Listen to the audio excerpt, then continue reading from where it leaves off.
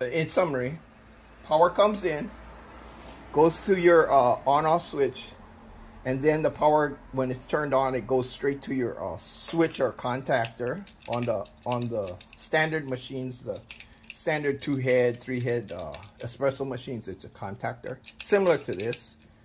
Okay, it might be bigger. Okay, then it goes from the switch, it goes to the heater. Okay, so the only thing that turns on these contactors are, it's also hooked up to the water level probe. Water level probe senses the water, so what happens is the water fills up the tank. And once the tank reaches this level, then it tells this switch to turn on.